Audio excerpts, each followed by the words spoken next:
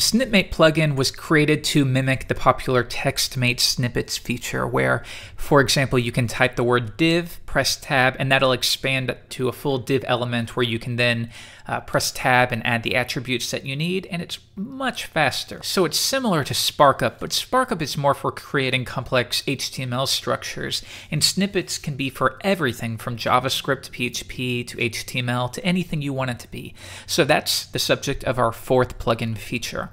So you can access it at this page, which we'll link to in the article portion.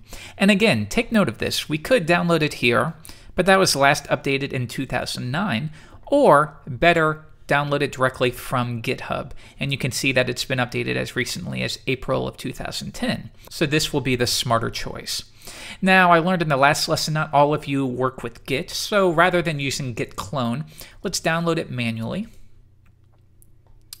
And now let's go ahead and check this out in the terminal.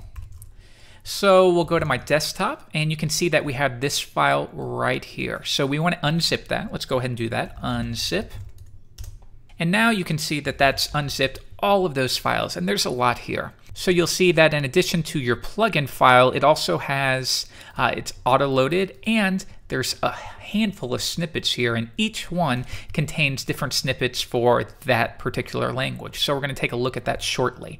But now we need to go ahead and install this, and we can do that really easily. I'm going to type clear to clear this out, and now I'm going to cd into that directory, and we're going to copy this over, we're going to copy everything over to the Vim folder. And that's it, we're done. So now at this point, let's go ahead and play around with it. I'm going to open up MacVim, and I'm going to create a new file, and we'll call this testing2.html. All right, so now popular things I can do. I can type div, press tab, and look at that expands. And then at this point, I can type my attribute or nothing. And then when I hit tab again, it'll go to the next stop point. So if we want to take a look at all the different things that are available, let's go ahead and look at the vim/snippets folder. And you'll see these are the different files that we can work with. So we're going to be in HTML. And notice all of these. So they're declared by writing snippet, then the snippet name, and then on the next line with a tab, what that will expand or echo out. So for example, if I type enter plus tab, let's see what we get. There you go. You get the symbol for enter, whatever that might be. So there's a lot of them.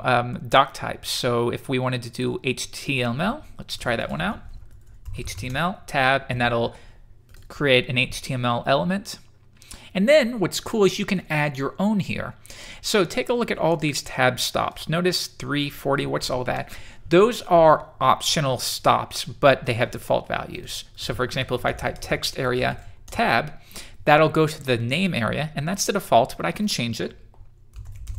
And then if I hit tab again, it'll go to the next area and the next area. Or if I want to go back, I can type shift tab. Pretty neat, right? So let's create our own here, our first own one. So we'll do this snippet, and we'll call it blah. And this will simply echo out a blah element.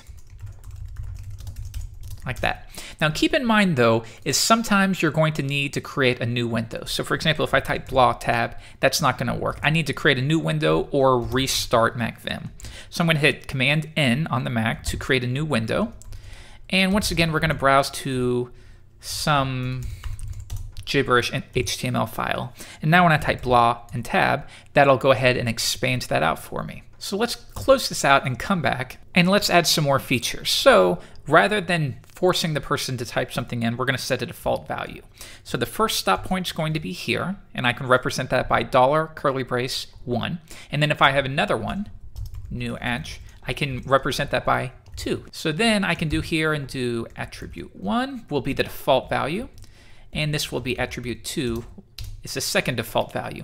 But then when we're done, I want to give them the option of pressing tab to go to a new line. So we'll do that right here. And by the way, I need to put a colon right there. And now I'm going to type 3, and that'll be the third stop point. And that should be it.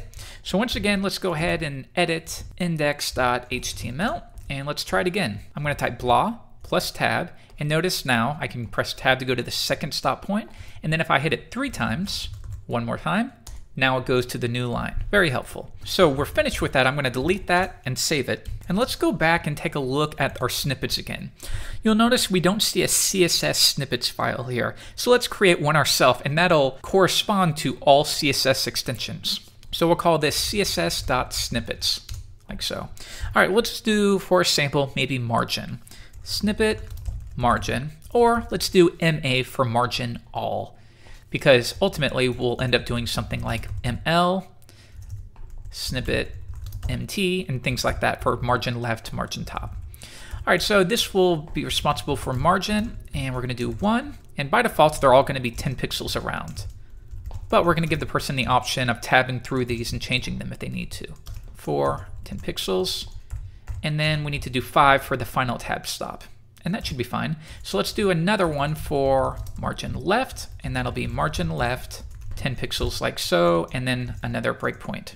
So I'll yank that, and that'll be margin left, margin top, margin bottom, margin right. Top, margin right. Okay, that should do it. So let's test this out now. I have a new CSS file.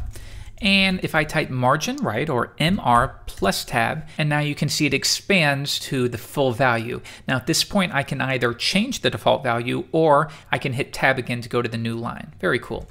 So now let's do the full version, which was margin all, or MA. So I'll type that. And now notice that it expands all the way. So I can do 5 pixels, and then I can keep pressing tab to go to the next stop points. And that's all there is to it. So let's go back, and to reiterate, you give it a name, you call snippet, give it a name, and then you paste in what you want it to expand to. Now there's tons available for you, so before you begin creating your own, take a look at all the various snippet files and see if there's some already made for you, but definitely use this one in your projects.